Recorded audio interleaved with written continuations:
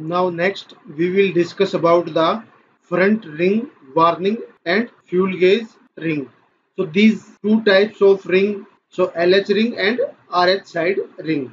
LH means left-handed ring and RH right-handed ring. We are using the ABS HR 120 material for these two rings. Why we are using ABS HR 120 for these two rings? Because in this type of cases in which appearance and look wise requirement is demanded, then only we use ABS HR 120.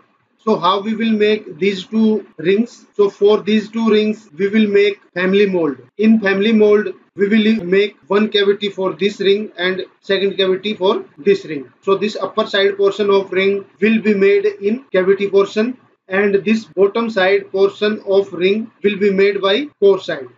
So some ejection mark will be visible in these highlighted surfaces. Overlap gate mark will be visible in this area.